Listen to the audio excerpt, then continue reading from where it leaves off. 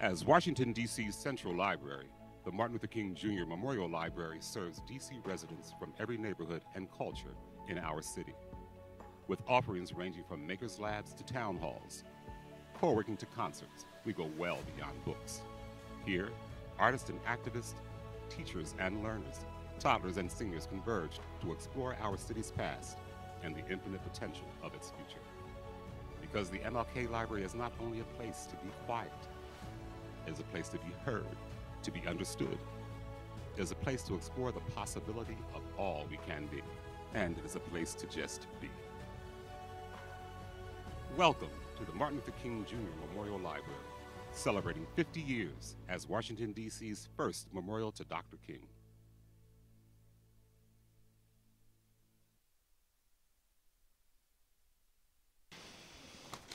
Hi, good evening, everyone. Welcome to the Martin Luther King Jr. Memorial Library, Mies van der Rohe's only building in Washington, D.C., and his only realized library in the world. I am Richard Reyes-Gavilan, the Executive Director of the D.C. Public Library. This building underwent a $211 million renovation between 2017 and 2020, in which we prioritized respecting the building's historic designation, keeping all things Mies, while making the necessary interventions to make it relevant and joyful for a new generation of library users. Many of you in the audience this evening were instrumental in that successful endeavor, so give yourselves a quick pat on the back, and let's move on. Since the library reopened in September 2020, it has won numerous awards, including the Richard H. Driehaus National Preservation Award, which is administered by the National Trust for Historic Preservation. And most recently, and most fittingly perhaps, just this month, the 2022 American Institute of Architects American Library Association Award for Excellence in Architectural Design. Yeah, we can. Thank you, Peter, who works for us. Throughout 2022, we are celebrating the building's 50th anniversary, and I cannot conceive of a better way to celebrate than by welcoming architect Dirk Lohan, Mies' grandson, to the MLK Library to share his reminiscences of his grandfather, discuss his own work, and discuss, frankly, whatever he wants, because I am here for it. I am really here for it. You could talk about anything. As some of you know, in the 1960s, Mr. Lohan worked with Mies on some of his most iconic buildings, including the new National Gallery in Berlin, the IBM building and plaza in Chicago, and the TD Center in Toronto. His own impressive portfolio includes the former McDonald's corporate headquarters, the Shed Oceanarium, and the Soldier Field Stadium expansion and renovation. Before I turn it over to Dirk, I want to recognize and thank Mary Fitch, AIA DC Executive Director, and David Hensler for offering the DC Public Library the opportunity to host this special event. Thanks to Scott Clowney, AIA DC Director of Exhibitions and Public Programs, and Cynthia Vranis Olson, Director of the Mies van der Rohe Society, for their help. With that, please join me in welcoming Dirk Lohan. Thank you.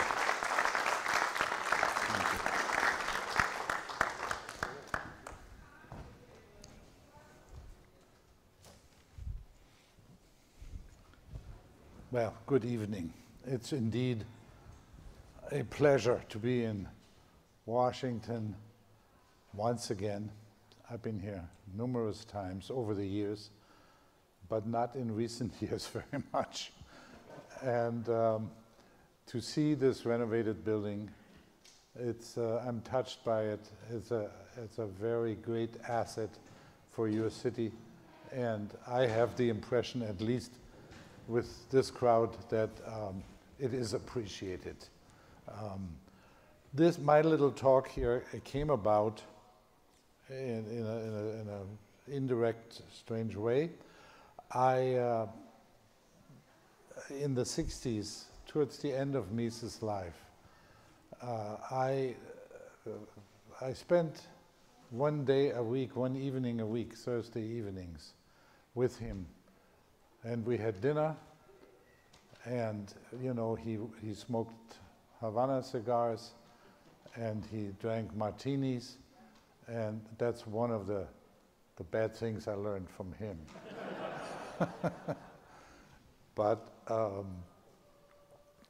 we talked about his life. He told me the story of his beginnings and his 30 years in Berlin, and his coming to America and the beginning of his career in Chicago during the war.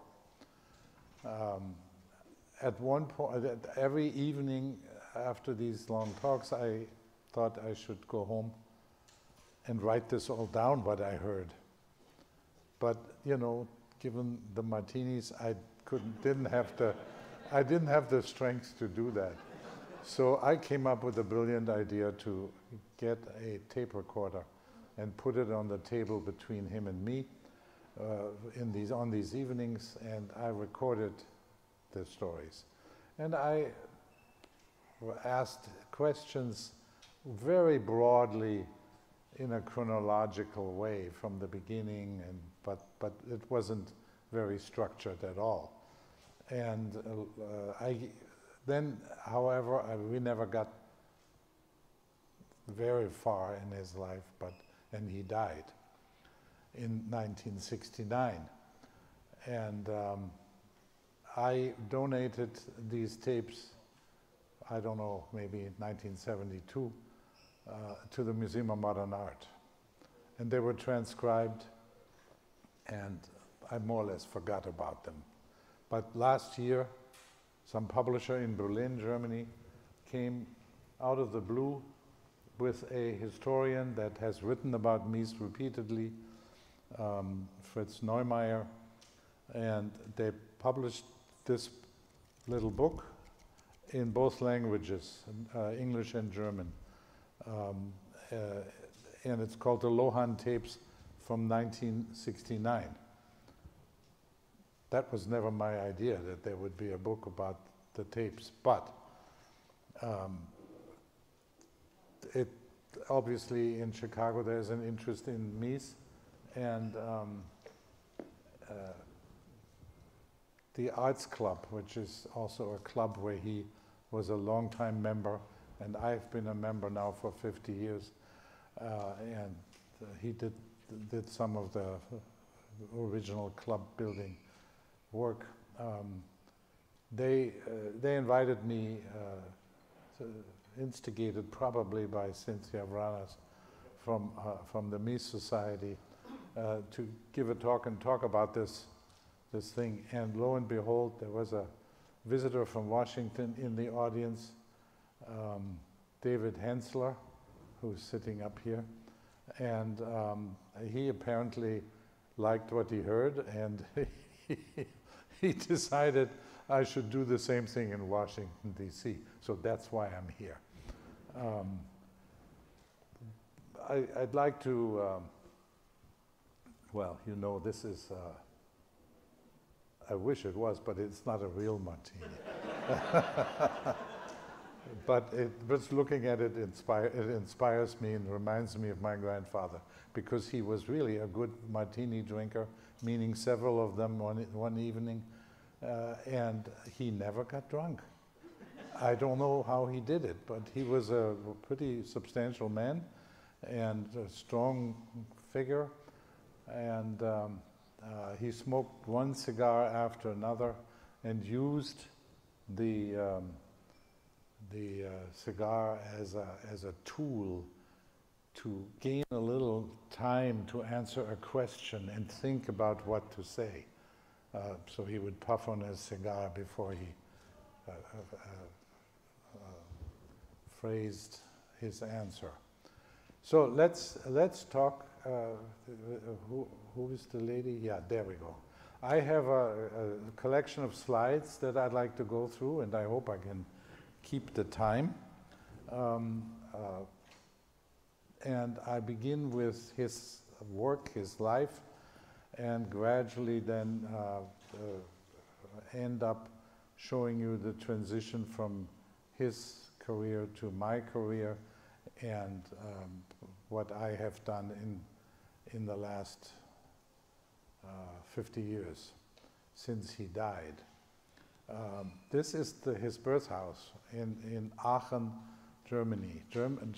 Aachen is a town, an ancient historical town with a wonderful cathedral in it, on the Dutch border, directly on the border.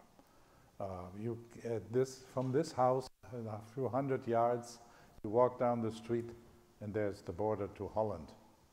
So people there, and even Mies's family, they all spoke some Dutch. And the border before World War I was a fluid border. It wasn't very strict. And I know that when he came to visit later after World War II, to Germany a few times to visit his old town, he loved to go across to Holland. There was a resort that he had known, and we spent some time there regularly, Gulpen. Anyway,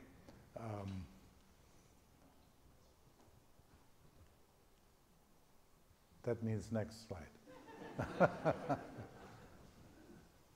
It's very hard for me even to see what I'm looking at. Oh, the parents, yes, I'm sorry. This is father and mother, my great-grandparents. And his father had a stonemason shop, a small business in Aachen, and worked on the cathedral, on some of the classical buildings that existed there, and of course on cemetery stones, etc.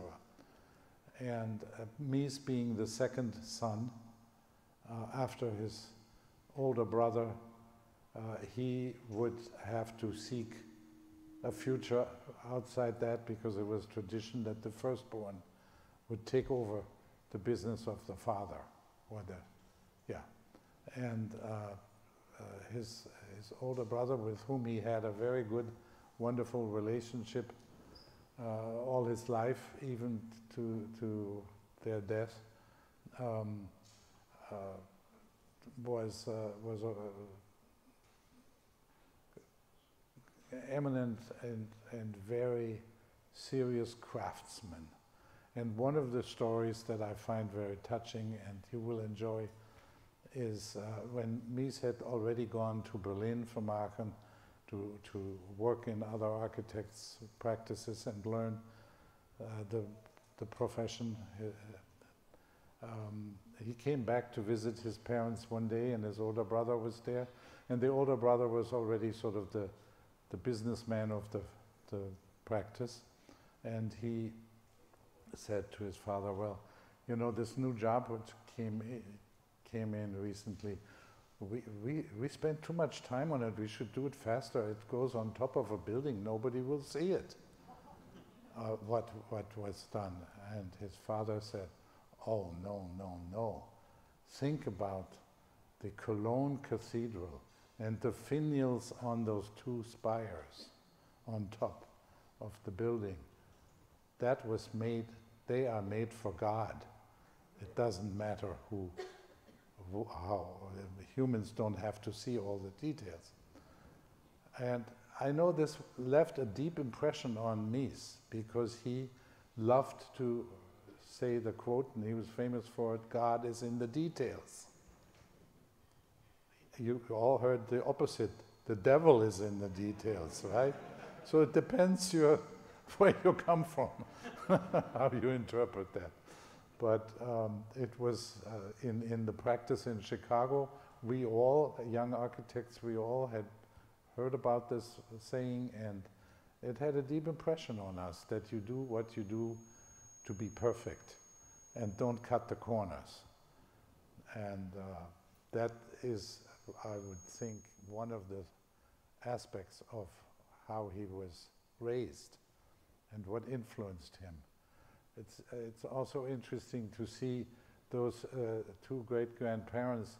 They look so distinguished, like bourgeois people, you know, and they were. A little business, he had suits and a gold watch, you see the chain, and the mother has a very, might be done in silk, I don't know, but it's impressive. Next.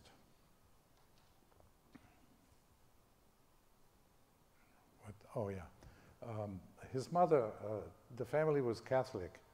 It took him to the cathedral. The cathedral was an ancient, the first part of the cathedral was an ancient Romanesque octagonal space, and you see a picture here.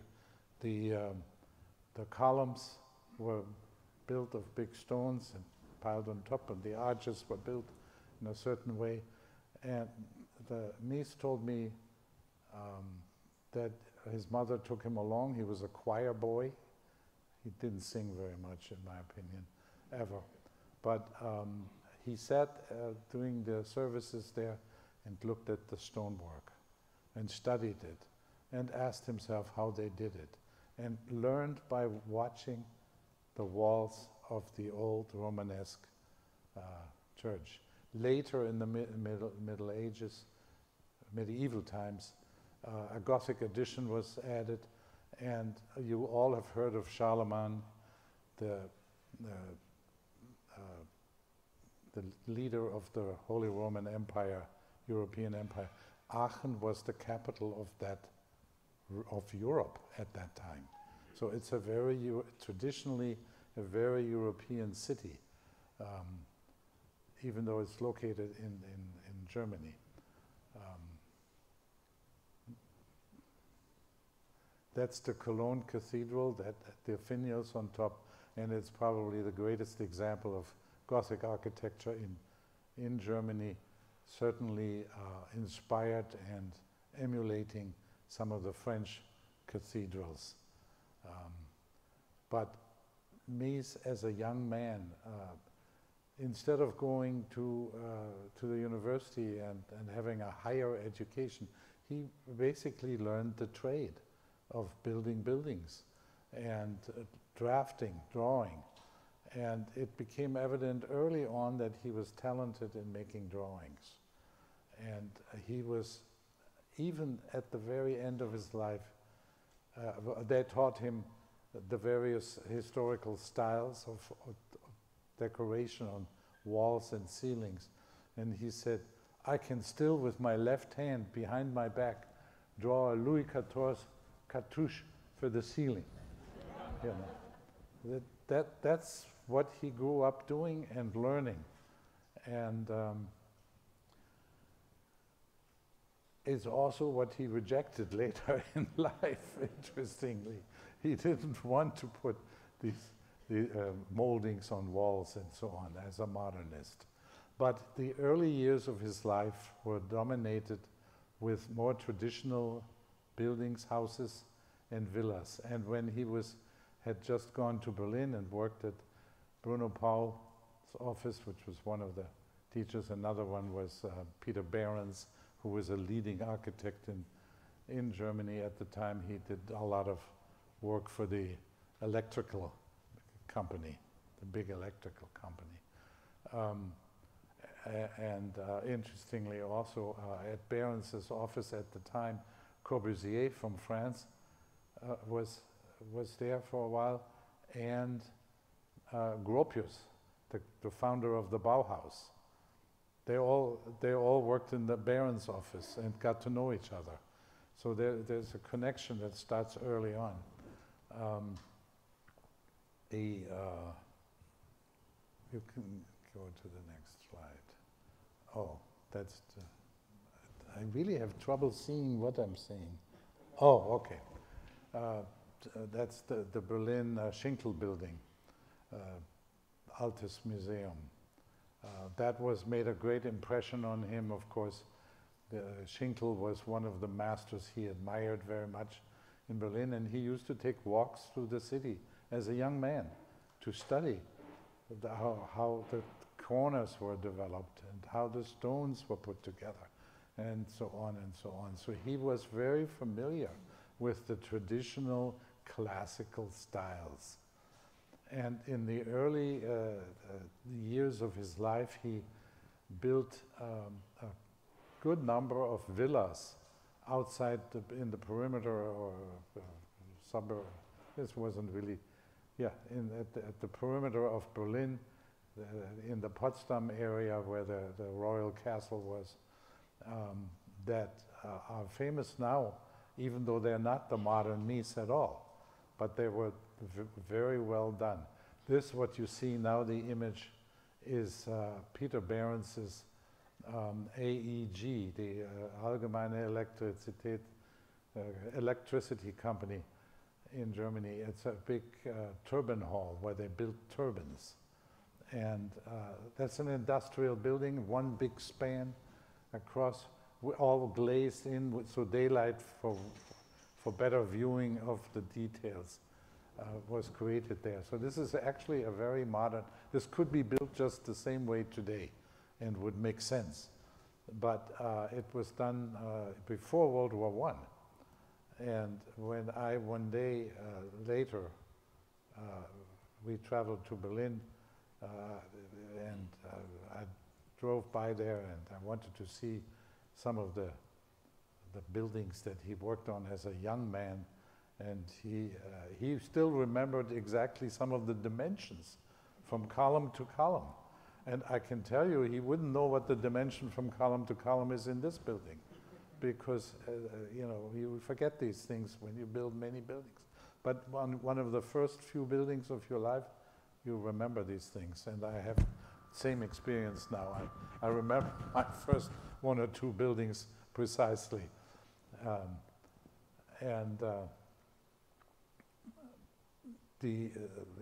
want to show you some of the villas. This is, I think, the real house in, is that it? Yeah, I think so, yeah.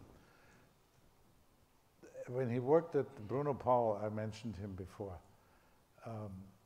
a professor of philosophy of the university and his wife came to Bruno Paul and said, we would like to have a house built. Do you have somebody that can do this? And Bruno Paul said, yeah, there's a young man here that knows how to build something. But he was 21 years old. And lo and behold, they interviewed him, and this philosophy professor must have realized that Mies didn't have a broad general education, but that he knew construction because they hired him. And he designed this house, which is now a landmark in Berlin. And the next picture is the view from down the slope. It's sort of a site that you have several over here in a ravine almost. And the garden goes down the slope. It's a dramatic house, very traditional, but well built and very proportioned, nicely proportioned. And the next picture shows the architect at age 22, standing at the entrance of the house with cigar in hand. He started that, shall we say, vice early in his life.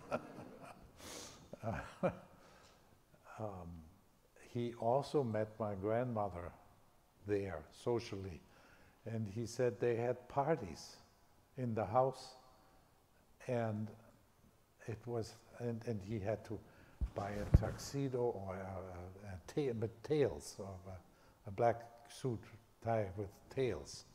They were very formal in those years still.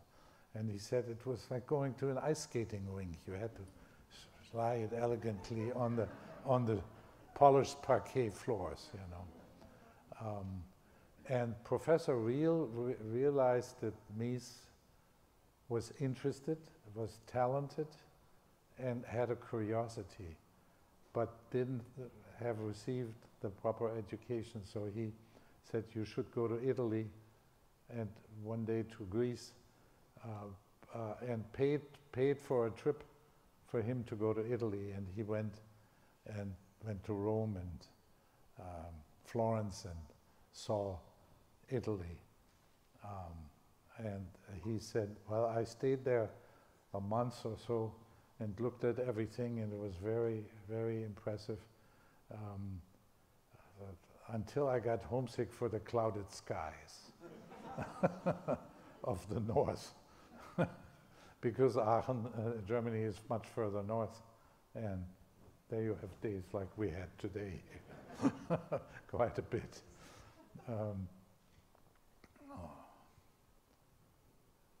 The next house is a very famous house today, even called the Orbik House. Orbik was a president of the I think, the Deutsche Bank or Dresdner Bank, one of the big banks in Germany at the time, and they wanted a big house, and this is the design that the young Mies did. And what's interesting to me, I've been in it after the World War II, when it was sort of half, it wasn't destroyed, but it was not cared for many years. However, during the Potsdam Conference, because it's not far from where the Potsdam Conference in 1945 took place, Churchill stayed in this house. It was the residence of the British Prime Minister. And there is a famous picture, some of you may have seen it, where Stalin, Truman, and Churchill sit on that terrace there during the Potsdam Conference. Today, the house has been bought by, I don't know his name, the owner of the German computer company. It's sort of like the equivalent of a smaller Apple company. And he restored it very precisely and carefully. And it's a beautiful villa of that. It's about 100 years old now. This was all still before World War I.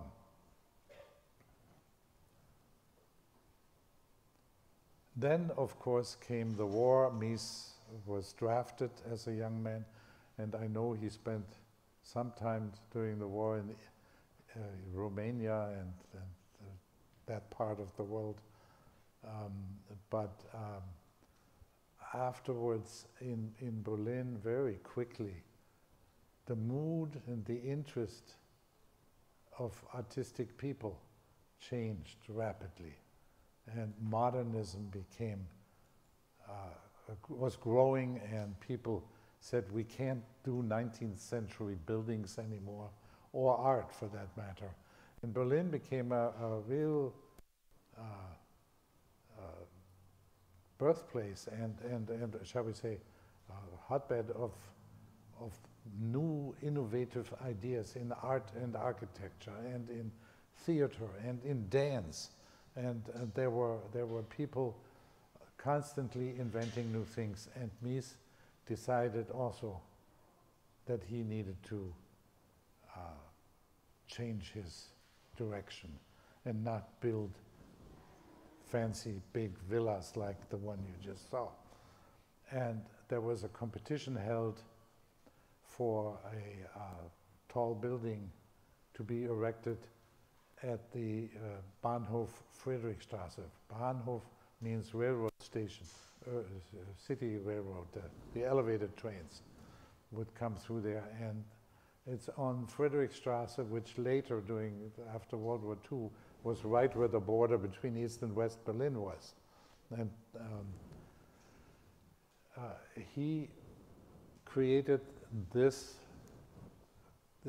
glassy building that, you see already the next picture, the rounded one, that's the second building. But the one that you saw before had sharp, pointed corners. All glass building, 20 stories high, totally unrealizable at the time because the industry couldn't do something like that. But it was a vision that he had. And it was widely published and noted and made him known, literally overnight, as a modern architect and thinker. Even some, and then in the following years, he developed several other buildings for that same site out of interest. He did it on his own, and no client paid him for that. And this building here that you see here is interesting because it had a tremendous influence on a building in Chicago called Lake Point Tower, which was created, designed by two students of Mies. He was their professor at IIT, Illinois Institute of Technology, in the post-war years, and this building was built in the early 50s. And it's still there today. It's right on Lake Michigan, overlooking the lake, and in the other direction, the city, the whole skyline, everything, from every one of these apartments. It's a tremendously successful building, and obviously much influenced by Mies's 1921 vision of this building on the left picture. Well, I already mentioned that he knew how to draw. He was very good at sketching some of his ideas, and here's a sketch of a villa. You see a lake in the distance and a sailboat even, and sculpture. He loved to put place art of, he was familiar with recently created art, and he knew some of the artists personally. And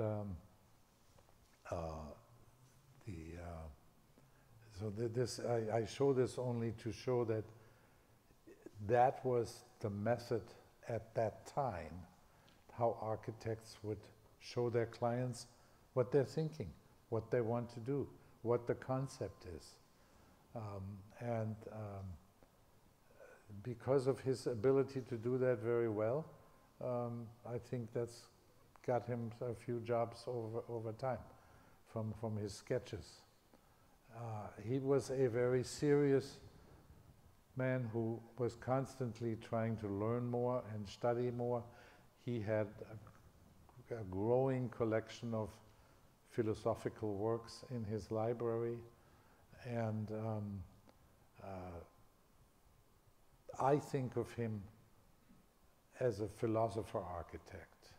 He had very serious thoughts about everything, and he decided in those years of the 20s and into the 30s to analyze the 20th century and what is significant about it.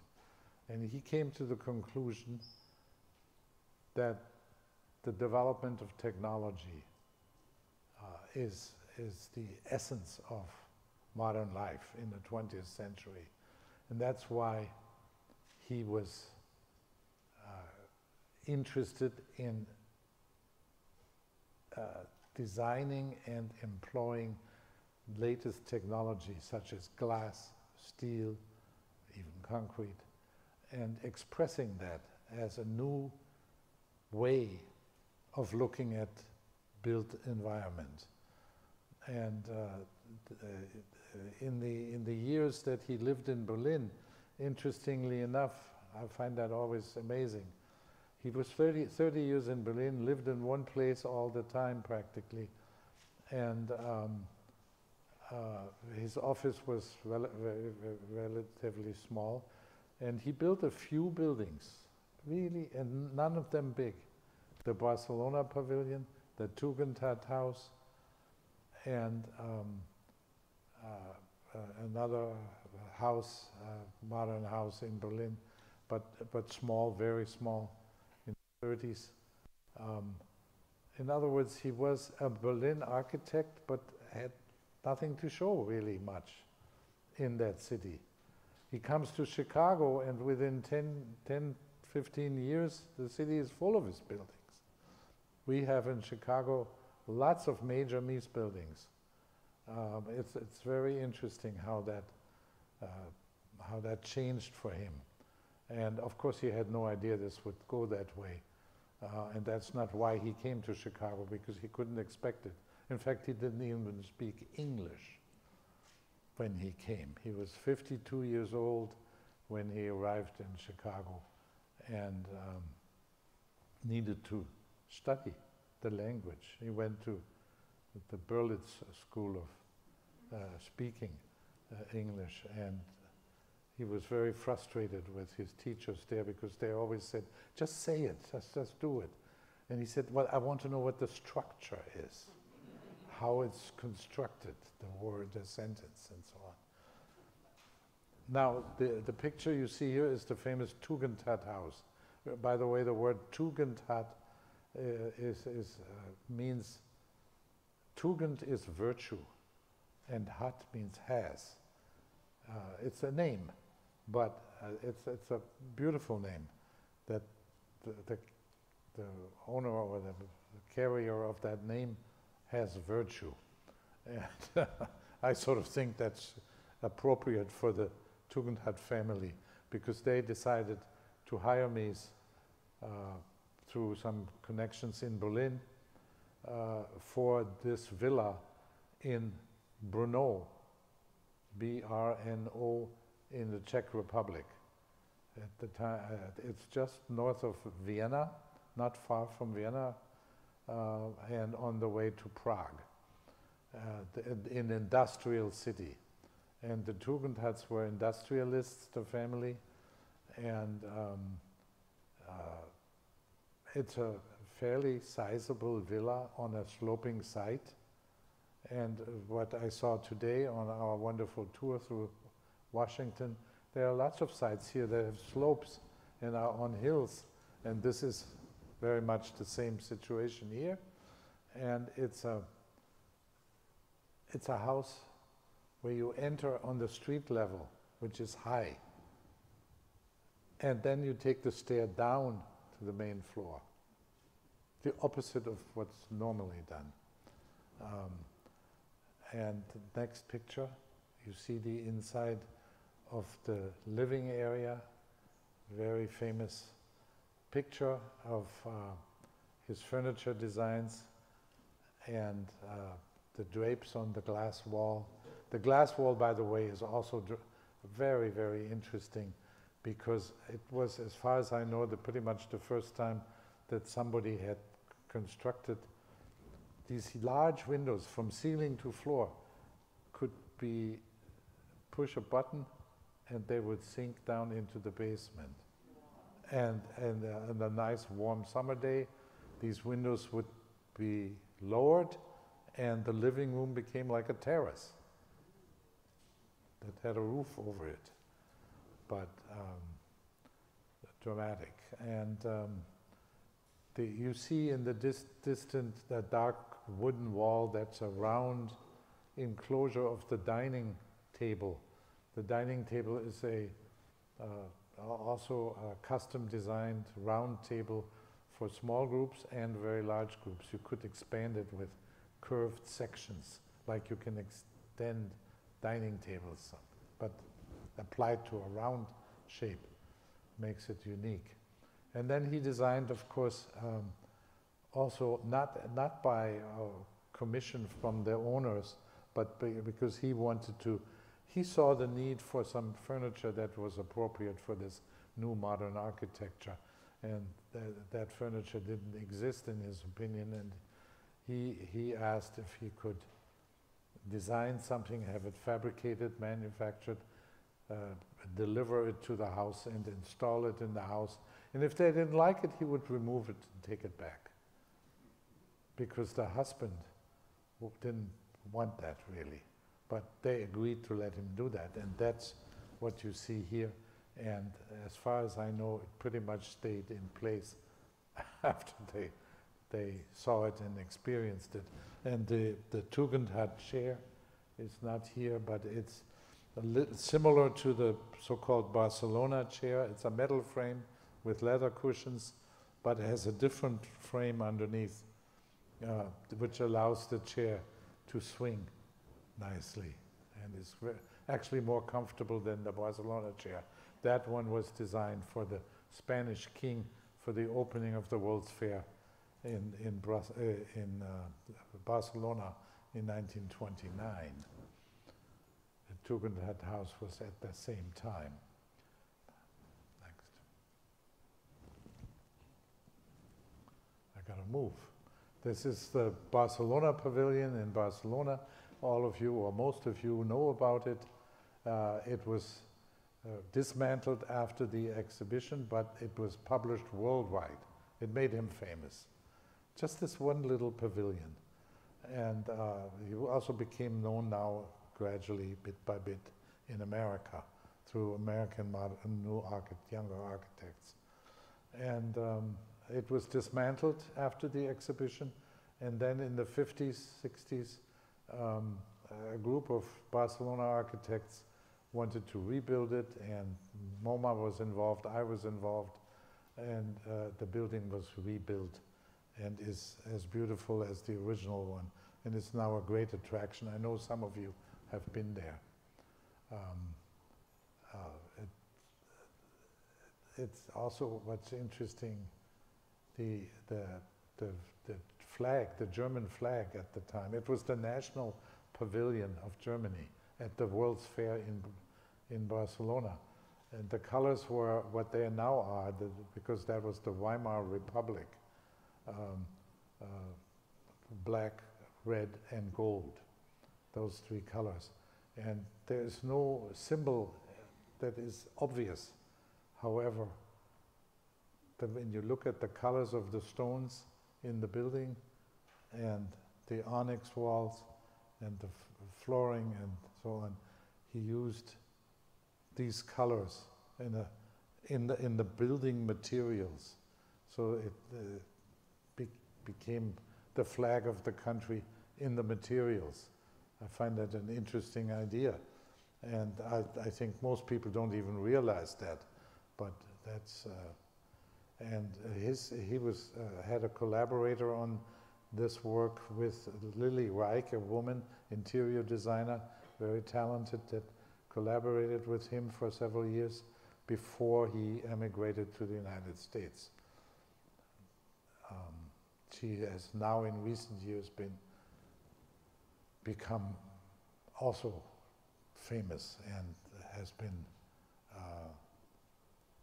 studied and published again for her works in the 20s and 30s. Next.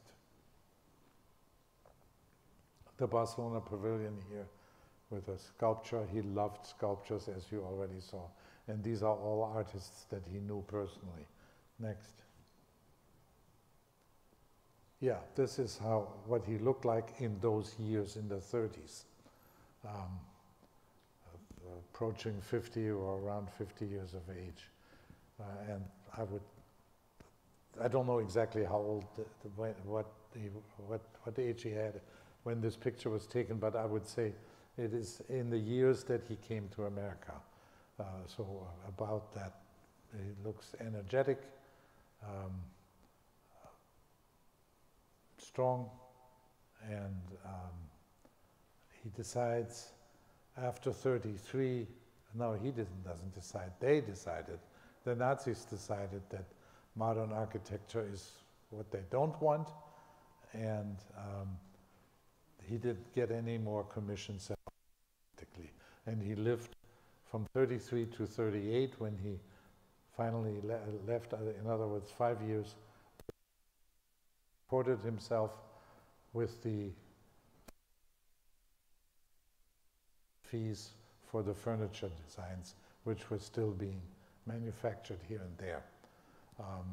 So he was pretty much out of luck at that time and didn't have much money at all.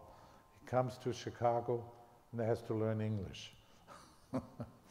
And, but he was offered the position of deanship or directorship of the College of Architecture at the Illinois Institute of Technology, and they gave him also, amazing to me, here's a German, doesn't even speak English, during the war, and they gave him the master planning commission for the campus. And that's what the first things he worked on.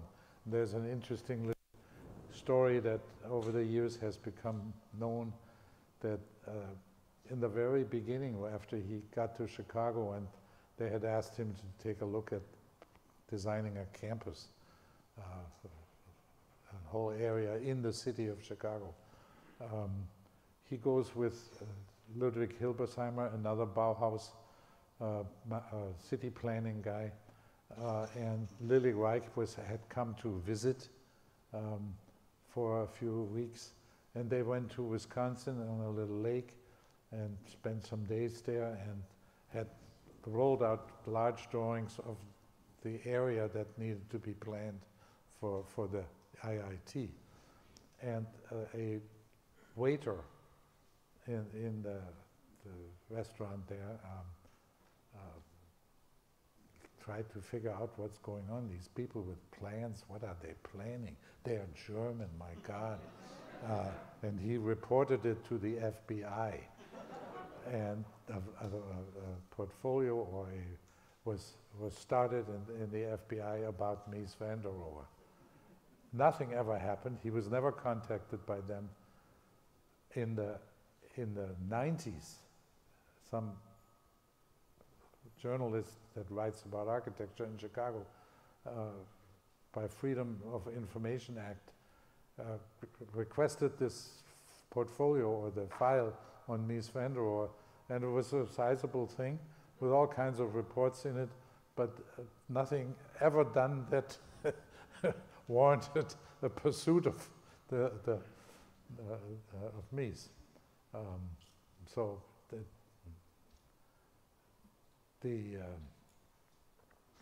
you see here, this picture is also interesting to me. This is what Chicago looked like when he came to Chicago. The lakefront was, to some degree, already a little bit developed, but not yet the way it is now. It was all in the making. And you heard of Burnham's plan for Chicago, 1909. They implemented that bit by bit, here and there a little bit, and we're still doing it now. In other words, there's still, whenever something major has to be done in Chicago, we talk about the Burnham plan, because that is the master plan for the city of Chicago on the lakefront. And it was modeled after Paris, which of course was not unlike Washington, D.C., where all the buildings more or less had the same height. That's what Burnham had in mind.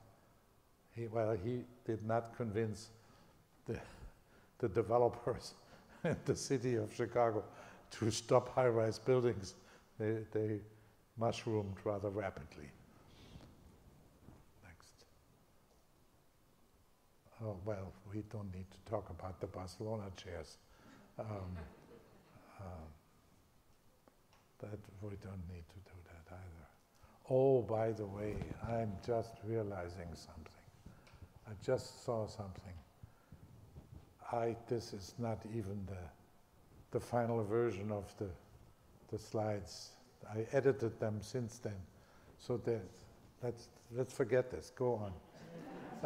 One of the well-known buildings is Crown Hall in Chicago at IIT. It's the architecture school, which is one column-free space. About, if you took all these columns out, that would be about Crown Hall in size, in scale. One hall, where the architects sit the first year there and the second and so on. Very open space. When I went there in 1957, in my first year, they had a homecoming dance at the university in Crown Hall. And I had never experienced that. They don't have that in German universities. So, I asked Mies if he wants to come, and he was my date. So we went there, and there were the students all nicely dressed up, and Duke Ellington Orchestra was playing for the dance. And Duke had heard that the architect of the building was in the audience, and somebody came and asked me to talk to Duke Ellington.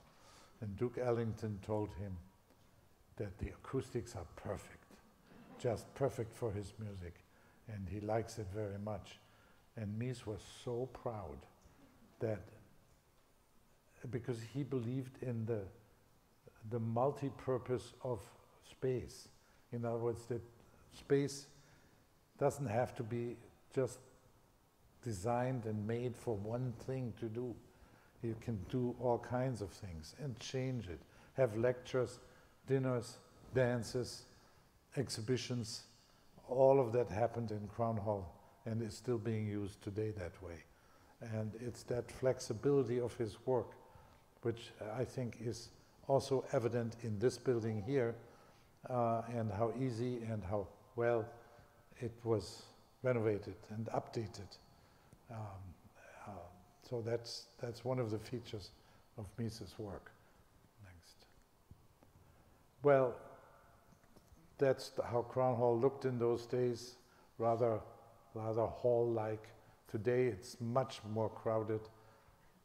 I have to rush a little bit to catch up. Yeah, that's how it's built. It's the framework of it, and you see these big girders, the deep beams going over the roof. They make it possible not to have columns on the inside to support the roof.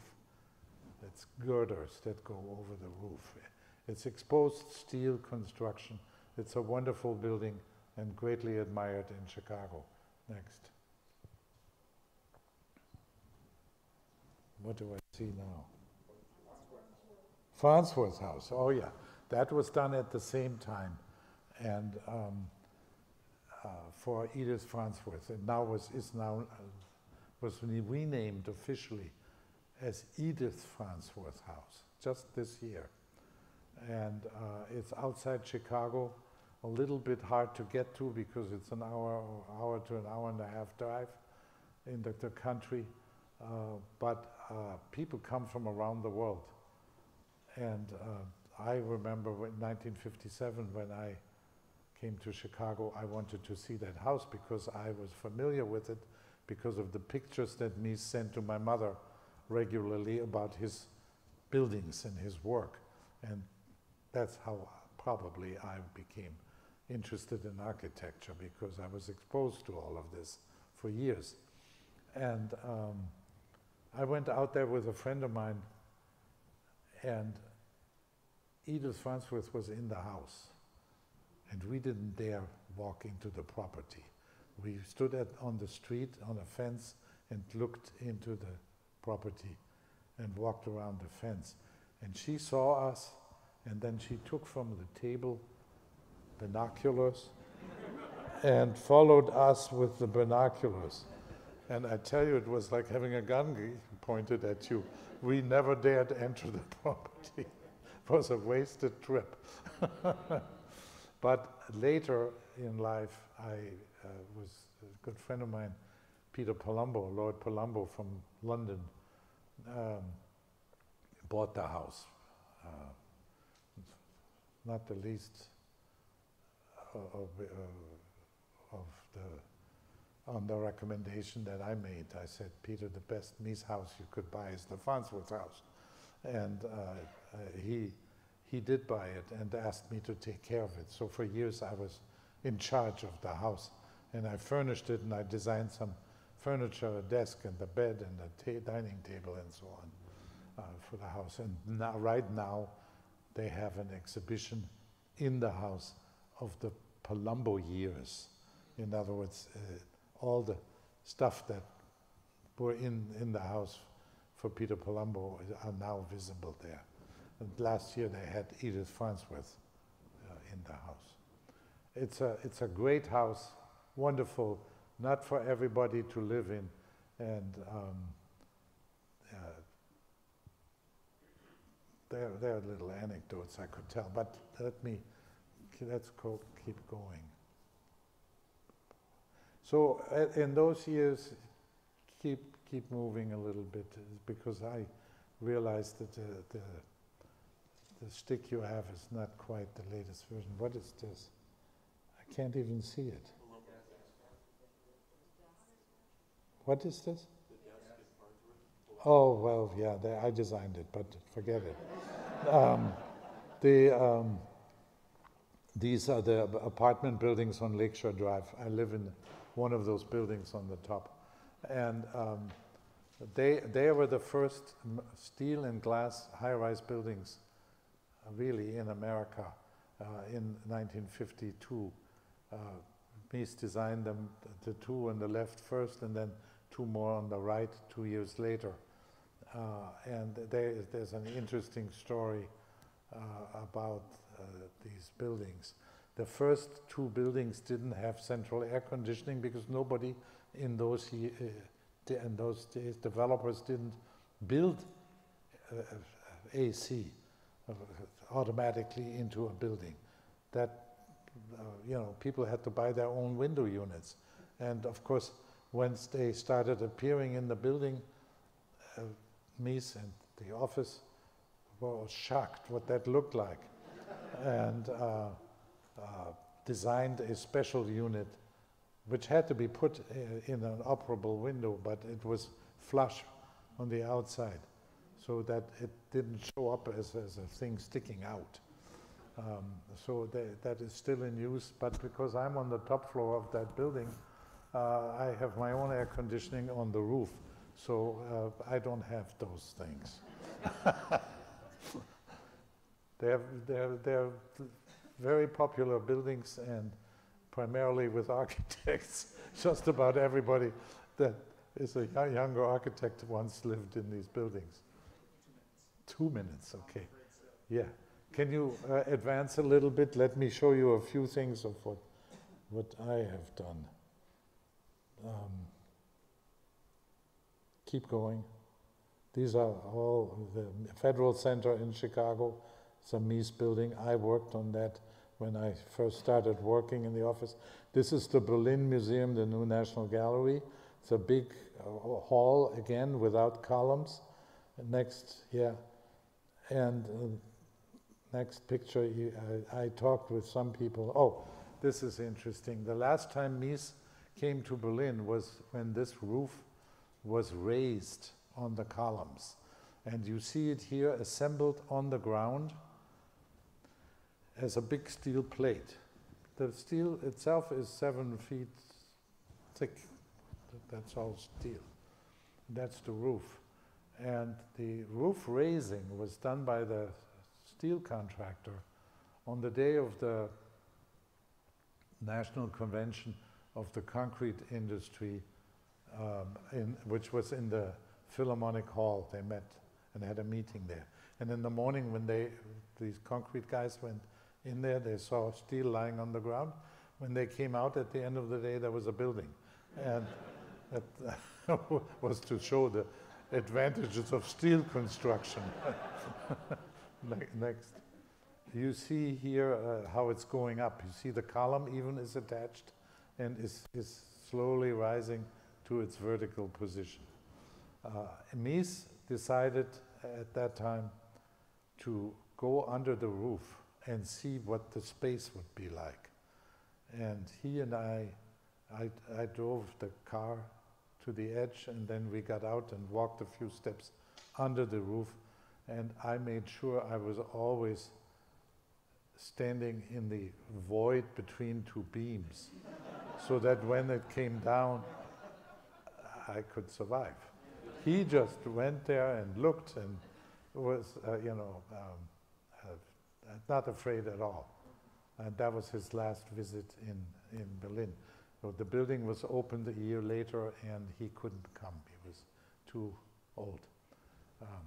But it's now, 50 some years later, has been renovated with the help of David Chipperfield, a British architect who has an office in Berlin. Very good people. I was a consultant to them.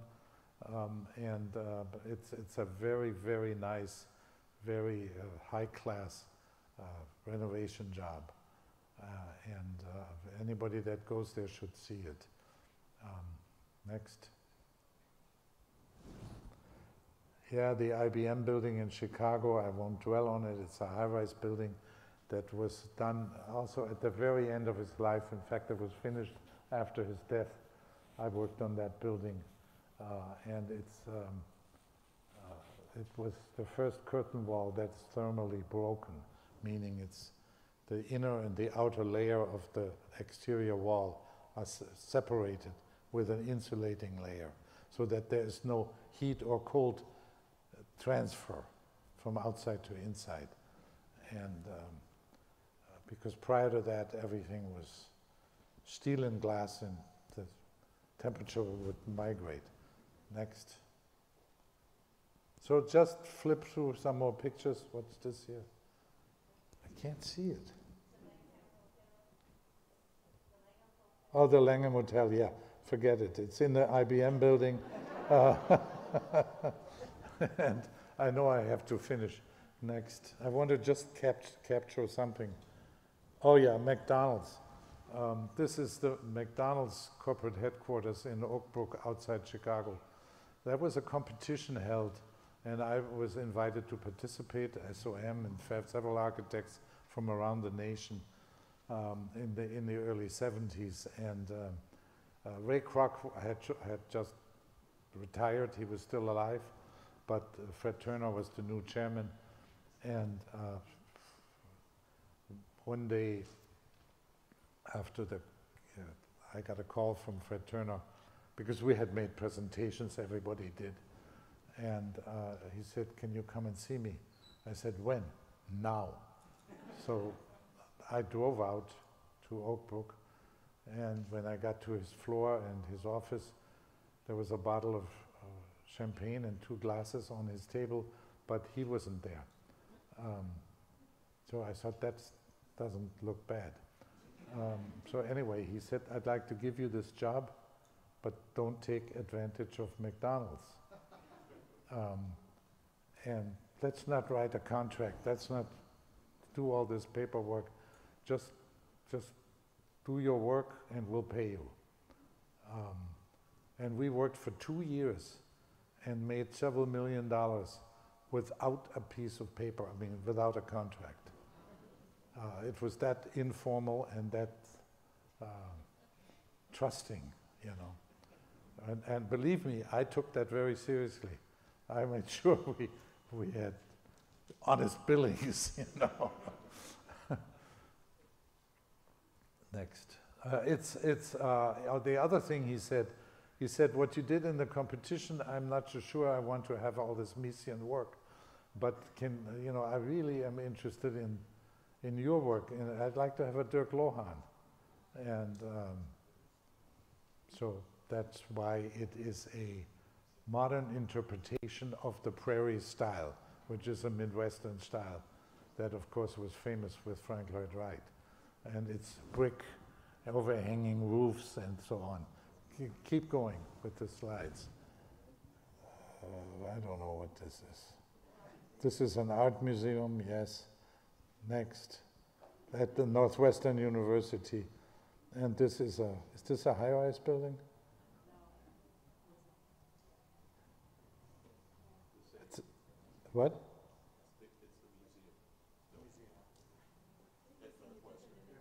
Oh, at Northwestern. Keep going, slowly. This is a high-rise building that I did here a few years ago. Next. That's the corner, and you see how the spandrels are expressed as a concave surface rather than flat, to play with the light and the shadow a little bit. This is, I really cannot make out what I'm looking at.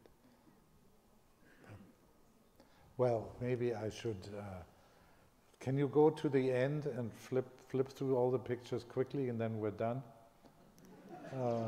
Oh yeah, Soldier Field, the football stadium. That was the biggest job I ever did. Hundreds of millions of dollars, and it was in my opinion, a very successful project, and I would say today it is quite appreciated by Chicagoans in the location it is in and what it is. But at the time there was quite a bit of controversy, and some of the newspapers attacked Mayor Daley and Dirk Lohan for it. So the Shed Oceanarium is the aquarium. Well, we did a very special exhibit for whales and dolphins. Next. Keep going. Yeah, they're there. You can see, if you see there and you see the pool inside the building, it overlaps seamlessly, visually with Lake Michigan, as if you're on the edge of an ocean. That was the idea, rather than have people sit all around, and it's like a circus, you know, you look at the pool. Next. Now that's the great ape house at Lincoln Park Zoo. Forget it. Oh, here's I did a couple of small houses or private houses, because once in a while friends of mine asked me, can you do a house for me or whatever? And this is one that I'd like to tell you a little anecdote, and then we end. This is in Michigan, outside Grand Rapids, in the country. And this young man called me one day and said, I called Philip Johnson, and he said I should talk to you. Because I called him and asked him if he would design me a Mies van der Rohe house. And told him, young man, sorry, I don't do Mies van der Rohe houses anymore. Why don't you call his grandson Dirk Lohan in Chicago? He may do that. So that's what he told me. And I said, well, I don't do Mies van der Rohe houses either anymore. I'll do you a Dirk Lohan house. And he hired me. See, sometimes it's good to be bold. So this is what you see here. It's actually a square Rubik cube, as high, as wide, as deep. Everything is square plate, and it's a spiral stair arrangement inside the house to go up, and the terrace and the roof, the porch, so to say, is on top of the house. And one day he called me after it was finished, and he said, we had a great party outside on the roof with barbecue and this and that. And I have to give you a real compliment, because there are no mosquitoes up there. And you're a genius. I said, thank you very much. And I took the compliment, but I tell you, I had no idea. But now I know that when you build higher, the mosquitoes don't go everywhere. So with that, that's not a Mies lesson, but that's a lesson from life. And I thank you very much for listening. Thank you very much.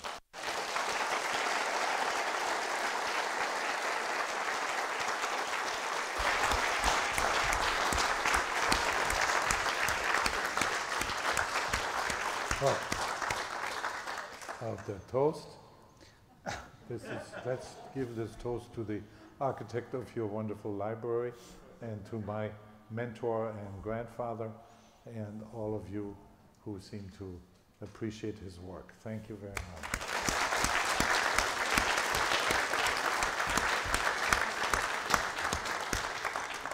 much. Folks, we unfortunately don't have time for Q&A tonight, because the library is closed, and we should have been out here a few minutes ago, but I can talk to the boss and probably straighten things out. Dirk, thank you. That was incredible. Thank you so much for, I wish we would have started at I didn't really get 3 into p.m. my stuff, but it's fine. If you come back, we can do it again. Yeah. And that would be wonderful.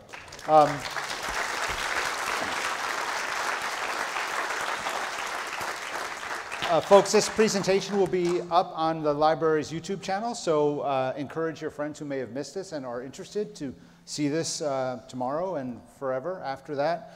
We are working at the library. You may have heard, some of you who are outside for the reception, we are working on a Mies exhibition in this building, and we would love for any of you who are interested in helping us out to contact me, rrg@dc.gov, and we can talk to you about what we're thinking about. And I want to thank the DC Public Library Foundation for spearheading that and for the reception from before. Thank you all for coming. Enjoy the rest of your night and enjoy your long weekend. Thank you.